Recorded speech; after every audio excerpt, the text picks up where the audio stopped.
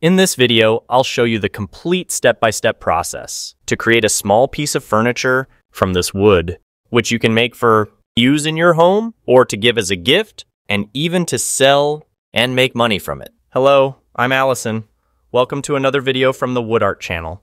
I invite you to hit the like button, and if you're new here, know that new videos are posted weekly on this channel, always with content about creative woodworking. So, to make sure you don't miss the next posts, subscribe and turn on all notifications. For this project, I'll be using this pine board. It measures 257 millimeters wide and just over 2 meters long. Initially, I'll cut both sides on the bench saw, making it straight and 250 millimeters wide. The first cut will be made using this aluminum ruler as a guide. It will be screwed onto this side and will allow the cut on this side to be perfect. I position the ruler so that it overlaps a few millimeters on this side. I'll put screws in the middle and at both ends.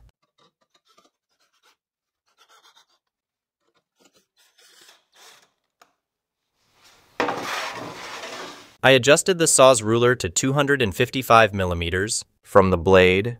Then I'll make the cut on this side. Then I'll remove this guide and adjust the measurement to 250 millimeters and make the cut on the other side.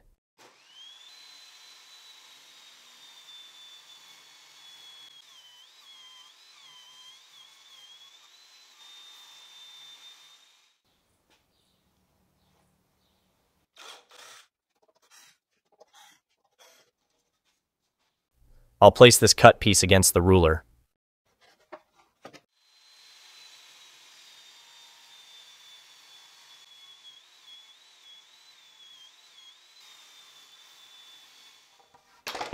Next, I'll cut the board into some pieces. The first one will be cut to 63 centimeters in length.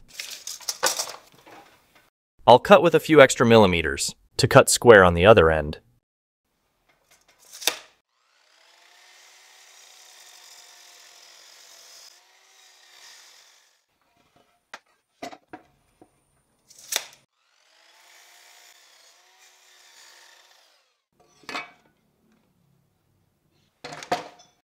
Now I'll cut two pieces with 25 centimeters.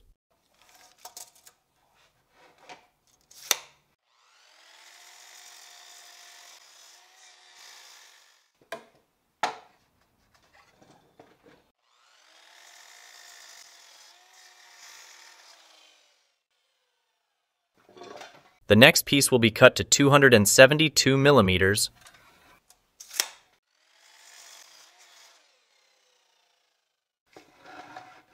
The next one will be cut to 230.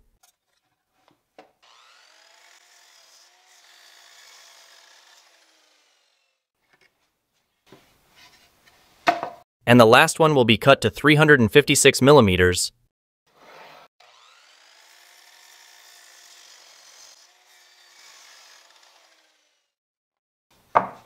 Next, I'll run everything through the planer to standardize the thicknesses to 22 millimeters.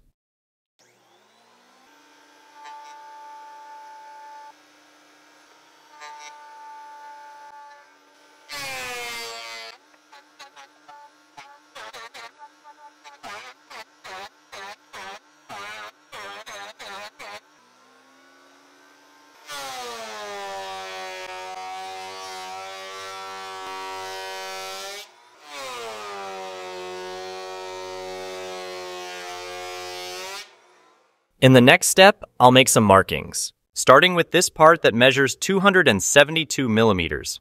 I've already set the square to the 3 centimeter or 30 millimeter mark, and I'll make the marking like this on both sides. On this end too. And this one too. Now I'll adjust to 11 millimeters, which is half the thickness of the piece, and make the marking in the opposite direction.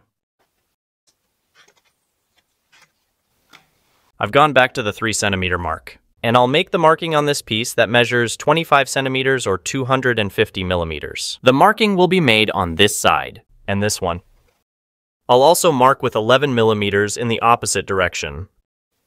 Now I'll turn it over and repeat the same marking on these 2 points.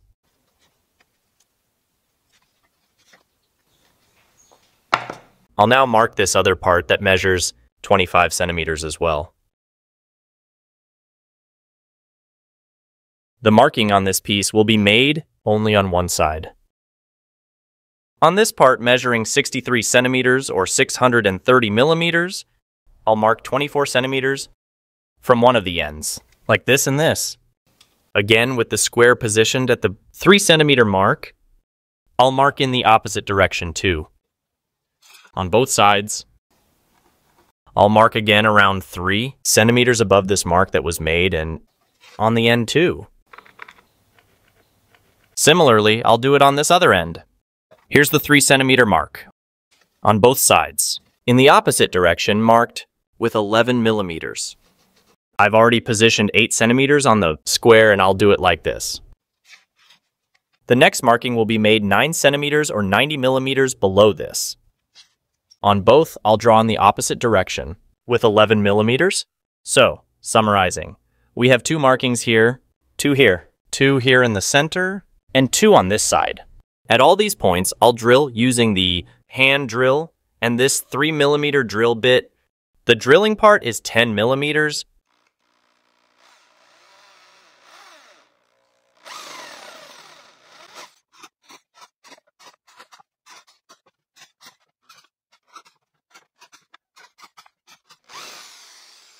After drilling, I'll sand everything using a 120 grit sandpaper.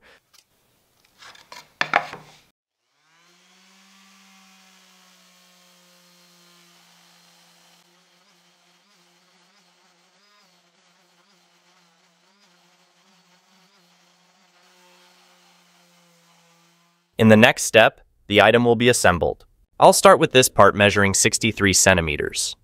I'll apply glue to this end. And here, the part measuring 272 millimeters will be attached. I'll use this screw for fastening, 3.5 millimeters by 40 millimeters. With both parts well aligned on this side, I can now fasten. I'll turn it over and fasten at this point too. The next part to be used is this one that measures 23 centimeters. I'll apply glue here and here. It will be attached like this. I aligned the parts very well and can now fasten.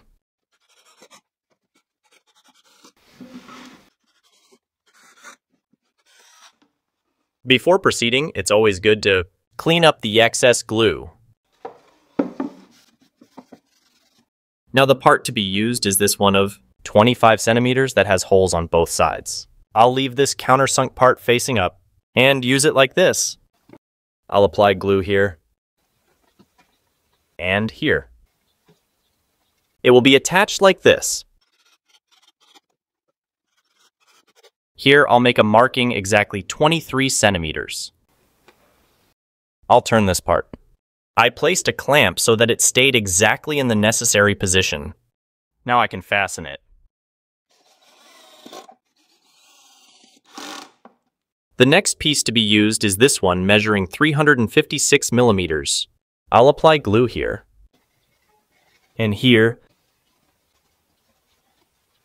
and it will be attached like this.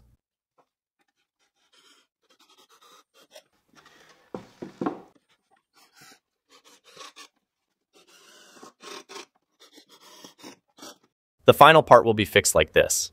I'll apply glue here and here.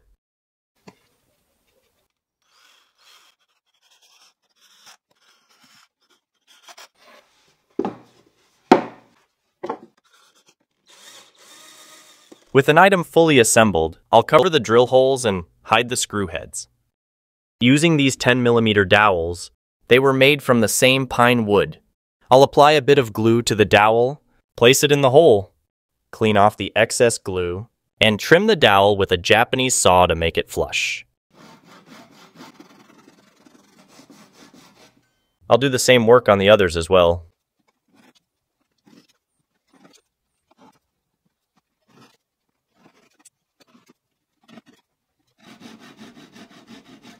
With all the holes covered, next, I'll sand everything again to eliminate any remaining differences.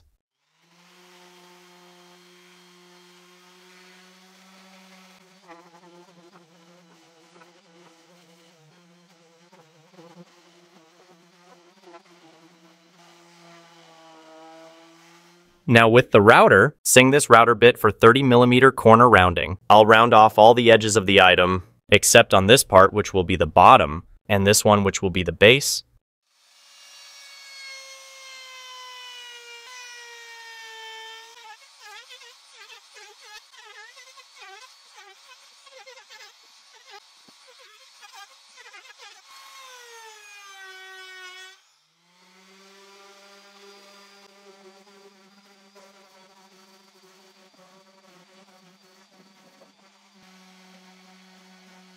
I'll sand manually with a 220 grit sandpaper.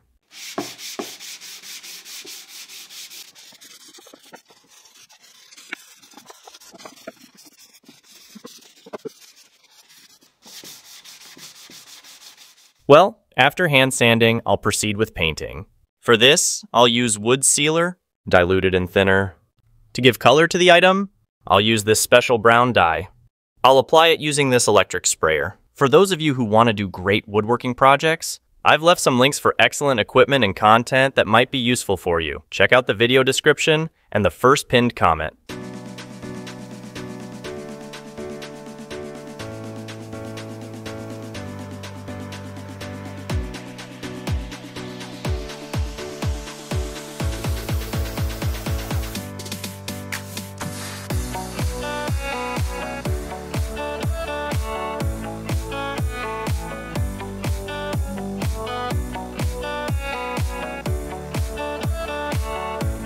Alright folks, here's the finished project. It's a piece known as a side table, but it can also be used as a decorative wall niche. This item can be quite useful and pleasing to many people. If you enjoyed the video, leave a like, subscribe to the channel, and turn on notifications so you won't miss the next videos. If you want to support the channel, share this video with friends. That will help me continue bringing more videos like this one for you. Tell me in the comments what you think of this project. I'll be happy to respond. Thank you for watching. See you in the next video.